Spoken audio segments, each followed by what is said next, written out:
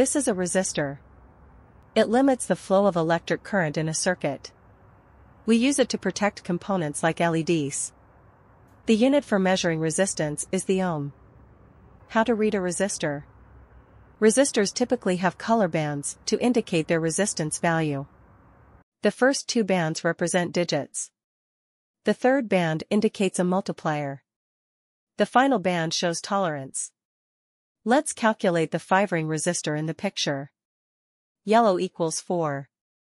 Purple equals 7. Black equals 0. Brown equals multiplier of 10. Brown equals tolerance of plus or minus 1%.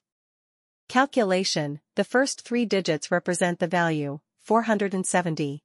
The fourth band is the multiplier, times 10. Therefore, the value is 470 times 10 equals 4,700 ohms. Final value, 4,700 ohms with a tolerance of plus or minus 1%.